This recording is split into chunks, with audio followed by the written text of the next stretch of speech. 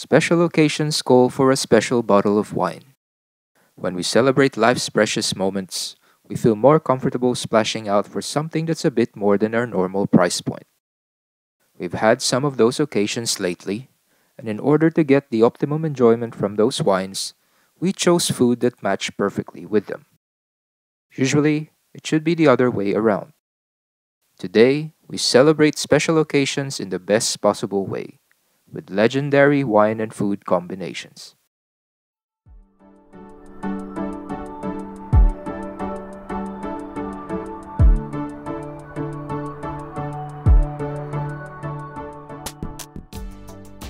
Valentine's Day Barolo Night. To celebrate Valentine's Day, we bought our first bottle of Barolo. Barolo comes from the Piemonte region in northern Italy and is considered the king of Italian wines. Barolo DOCG must be made from 100% Nebbiolo grapes and aged for at least 38 months. This Barolo by Marcarini comes from vineyards all located within the municipality of La Mora. It is designed to be representative of the characteristics of the soil from the area and can be enjoyed even at a younger age. As with most Old World wines, it is made to be enjoyed with the local food. Piemonte's cuisine has a lot of game meats, risottos, and truffles. With that as inspiration, we whipped up Parmesan and truffle risotto and pan-seared duck breast and mushrooms. We tried the wine on its own and then with the food. And we have confirmed that indeed this wine was made to be enjoyed with these flavors. The high tannins and acidity are much less confronting and actually complementary to the rich and earthy dishes. WSET Champagne Celebration. Julie and I successfully completed our Level 2 award from WSET. As such, we couldn't have picked a more cliché way to celebrate.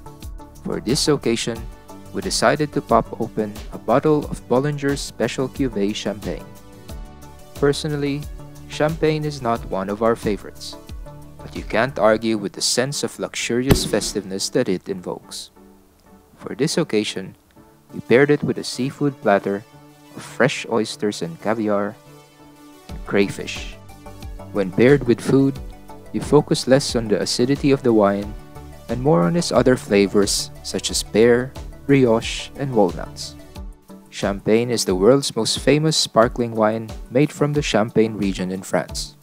In the 17th to 19th centuries, the leading manufacturers made an effort to associate their wines with the nobility and the royalty, thus making them highly sought after and commanding higher prices. Opening a bottle of Penfolds St. Henry Shiraz. This was an occasion in its own. Shiraz is Australia's most important grape, and Penfolds is the most prestigious label, known for their Grange wines. The St. Henry is an alternative expression of Shiraz and an intriguing counterpoint to Grange. Unlike other high-quality Australian Shiraz, St. Henry has minimal, if any, oak characters. It is quite rich and plush when young, but definitely age-worthy as well. As far as food pairing goes, nothing goes better with this wine than a good old Aussie steak. We got some organic, grass-fed Scotch fillets, simply pan-seared. In the same pan, we added some mushrooms and made a simple sauce. Along with it, buttered green beans. It was absolutely delicious. Unlike the two previous wines, we found that this wine can be enjoyable to drink even on its own. To date, this is probably the Shiraz that we enjoyed most.